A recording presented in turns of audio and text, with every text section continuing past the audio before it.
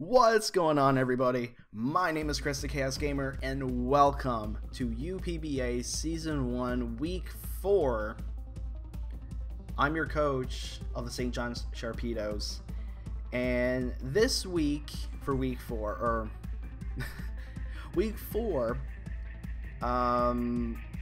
was against the Minnesota, Thunder. I forgot, he has numbers at the end of his name. Thunder 109050 of the Minnesota Hyperfangs. And yeah, so before we get started, I have an announcement to make. As of week 4, because this is actually, I'm actually recording this literally as week 6 is starting. So I'm going to say this now so that then there's no confusion for the rest of the season.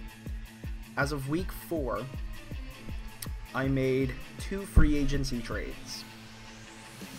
A few of you is probably not going to be particularly happy about it, because I did trade a Pokemon that I said I was completely and literally that I was completely excited to use. And it was funny because the week 3 battle, the last UPBA video, I said that this particular Pokemon is my second most favorite Pokemon, and I traded him away. But the first trade I made was I got rid of Tentacruel. I traded Tentacruel for Metagross. The biggest reason why I did it was because I figured Tentacruel wasn't really doing it as a rapid spin user. And the fact that I already have Crobat as a spinner with him using Defog, I figured I kind of need a little bit more power. So I opted in for Metagross. And probably the biggest disappointment of my team, or at least I wanted to keep him, but because of its frailty, I couldn't keep him. But I traded Weavile to free agency, and I picked up Landorus Incarnate, not Theria.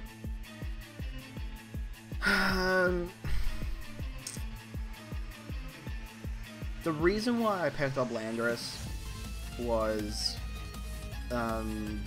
because Landorus is power and has better defenses than what Weavile is. Sure, I'm giving up a ton of speed, but it was simply just because of Weavile's frailty that I couldn't keep him on my team. And yeah, so this was enough of the sadness. We picked up 2 more mons. So let's get started with the set that I chose for Thunder of the Minnesota Hyperfangs. So first I used first is Spartacus, our Mega Gallade, of course holding the Galadite. Rocking Steadfast as its original ability, because where he's my Mega, I have to Mega Evolve him literally the turn that he's out, unless I'm switching. He was rocking Swords Dance, Zen Headbutt, Knockoff, and Ice Punch. And that's another thing too, actually, why I got rid of Weavile. Gallade can also have a Knockoff, so I figured, yeah. Anyway, Swords Dance, Zen Headbutt, Knockoff, Ice Punch. Pretty standard set, although what I should have done was, instead of Swords Dance, you put Protect on there. The reason why for that is because when you Mega Evolve, you don't get the stat increases until the turn after you Mega Evolve. So what I should have done was protected so that he gets no damage. And anyways, so that was my fault. I shouldn't have put Swords Dance. I should have put Protect instead. Zen Headbutt for flinch. and knockoff because it's knockoff, and ice punch. With max EVs in attack and HP, and the rest is in special defense. Next is Orochi, or Hydreigon, rocking choice specs with levitate. Pretty much the same set as last week.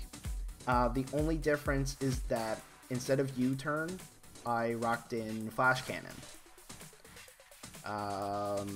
Yeah, Draco Meteor, Fire Blast, Dark Pulse, and Flash Cannon, with max EVs in special attack and speed, and the rest in special defense. Hydreigon pretty much has a pretty much standard set anyway. But you could rock in either U-turn or Flash Cannon, and I opted in for Flash Cannon because he did have a few steel type weaknesses, and I figured Flash Cannon from a Hydreigon would hit pretty hard. Next is these next two is the two new mons that we got. The meta are Metagross with leftovers, rocking Clear Body, with Stealth Rock, Bullet Punch, Earthquake, and Meteor Mash, with 236 in HP, 252 in attack, and the rest 20 in special defense. Stealth Rocks because it's Stealth Rock. Any bit of chip damage is essential. Plus, Metagross can take a few hits. So I figured Stealth Rock would have been good on Metagross. Bullet Punch for stab. Stab and priority, really. Earthquake because it's Earthquake. And Meteor Mash. Pretty much the greatest move to ever have on a Metagross, in my personal opinion. Next, I love the name I gave my Landorus, by the way. Lando Calrissian, our Landorus. Rocking Life Orb with Sand Force's ability. The reason why I went with Sand Force and not Sheer Power is because we banned Sheer Force in the league because it's a bit overpowered. So whoever picked up Landorus has to use Sand Force regardless of regardless of sets that Smoggin says. With max EVs in attack and speed, and the rest in special attack. Rocking Earth Power, Rock Slide, HP Ice, and Knockoff. Earth Power because it's Earth Power. It hits really hard, especially from a Landorus. Rock Slide because Flinch. HP Ice because I think he had a few ice weaknesses. I think. And Knockoff because Knockoff. Because Knockoff.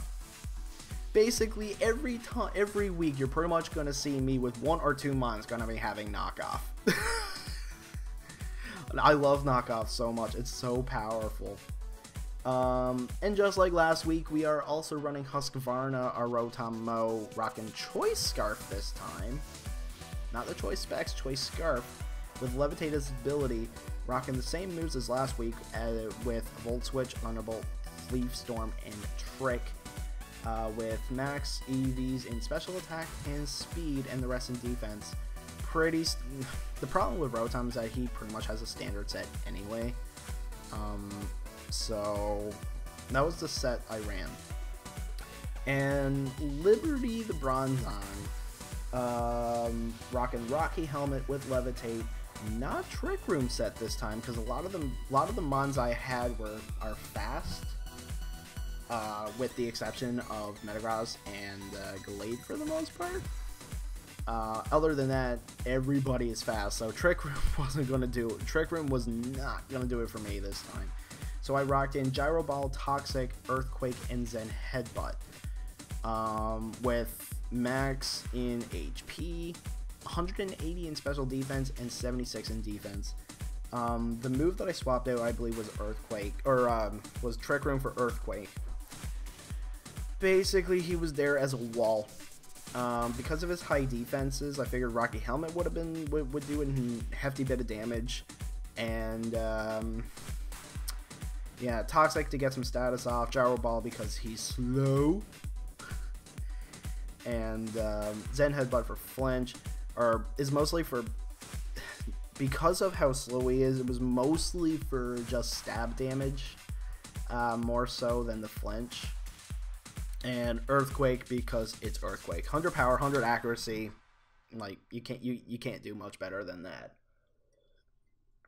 Anyway, I'm gonna stop talking now, and I'm gonna show you guys the replay. So if you guys enjoyed the video, be sure to click that thumbs up button like you never hit it before, and subscribe to the channel if you want to see more battles like this from the UPBA, or click the other link to watch my Pokemon Snakewood Let's Play.